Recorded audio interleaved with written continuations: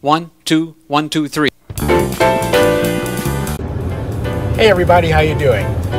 You might be wondering where I'm at. Well, first of all, I intended to get this video out a lot earlier today, but as fate would have it, wound up having to deal with a cyber issue at 2 o'clock in the morning, which kept me up until 7:30 in the morning. And I thought I'll get some sleep, and got 2 hours, and we get the idea.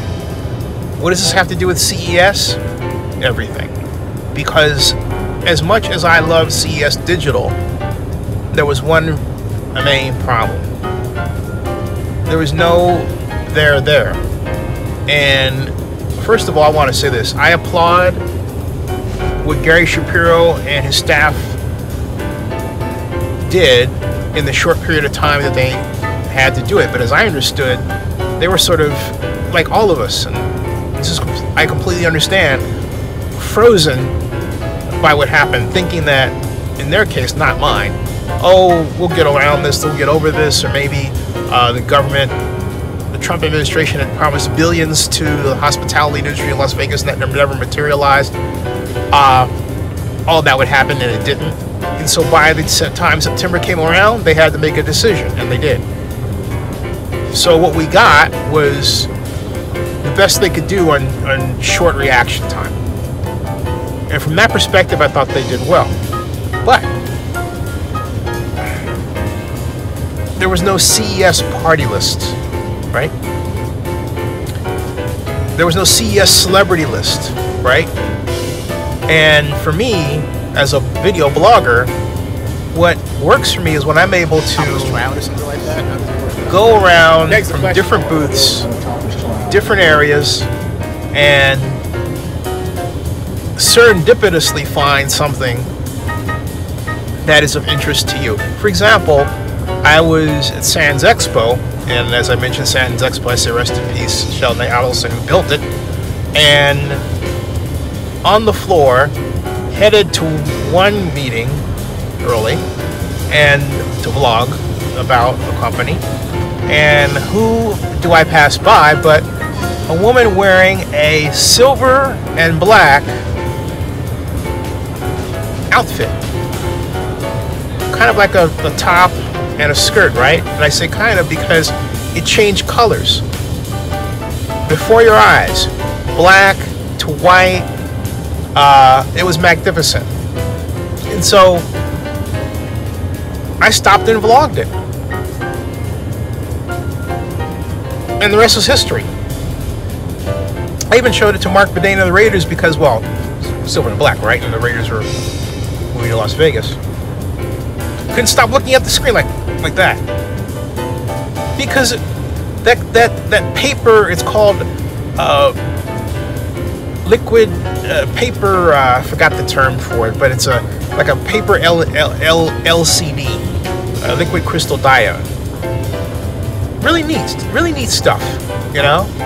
And the stuff that just stops you, makes you go think, wow. That wowness factor, that wow factor, can be captured to some degree in a video, but as I just talked to you, right? But it really starts on the floor when you see it for yourself. I thought, how do I recapture my ability to make 100 videos a day with my phone online? Well, it's hard because everyone doesn't present what they have the same way.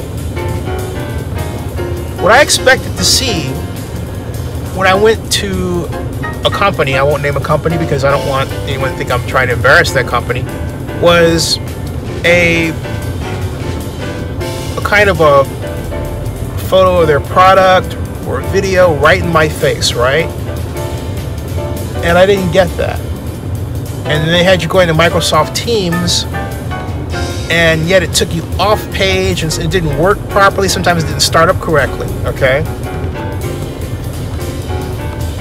The one objective that I really believe they were trying to achieve, and I think Gary was trying to achieve, was some kind of sense of community. They almost got it. But I think what they should have done is said, you know, what is it that, aside from the exhibitors that makes CES. You know what it is. It's being able to have lunch with your friends, being able to see the same people you've seen years and years and years, like for my case at Valencell and Sony people. I went to every Sony booth and I saw Sony this time. Loved what Sony did. But it didn't, I mean, you know what I'm saying, okay? The question is, if they had more time, what should they have done? Second Life. Design the Las Vegas Convention Center as a virtual facility where you could walk in it, go to the same rooms, the same booths, everything. And that would give us something that we're missing. The booths. These booths are enormous. When you think of a booth by the word, you think, oh, that's a small thing, right? No. The Intel booth, the Samsung booth, oh my God. The Sony booth, wow, okay? But you don't get that wow at All-Digital. There's no booth. Could it be replicated? Yes. Yes. We are in the time of virtual reality. It could be done.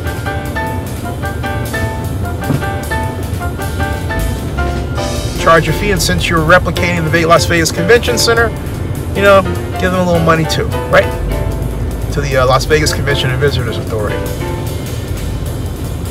So those are my thoughts about CES. I temper it because for the same reasons that I miss it. I love the people, like my friend Dan and the people in the press office, and Lydia, who's really been kind to me. She always gives me these gadgets. Okay, I can't get a gadget from you, Lydia. I didn't see you. She always has these tips, or somebody that I should talk to, particularly if they're a black entrepreneur that ordinarily isn't getting the notice from the press that they need to get to present what they're doing. I appreciate that. All of that. The keynotes. I even enjoyed the Ivanka Trump keynote, okay? And don't get on me about that, but she killed it. She just did. I love what GM did this year with their video. I love the Sony videos. But that's my point. I love the videos. It wasn't a room. It wasn't other than the video itself, there wasn't this online experience. So I can't wait to go back to Las Vegas. I will say one thing I didn't miss, and I don't miss.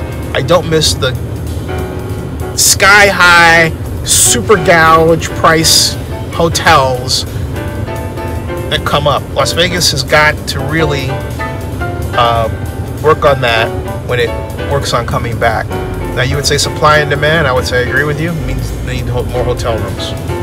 Anyway, that's my thoughts. Love to read yours in the comments. And thank you very much, Landis and Robin Carr, and everyone for asking me for my opinion. Now I gotta go and place the order here. Hi, how you doing? I'm doing good. How about you? Very well. One moment, please. Yes, sir. Take your time. Thank you.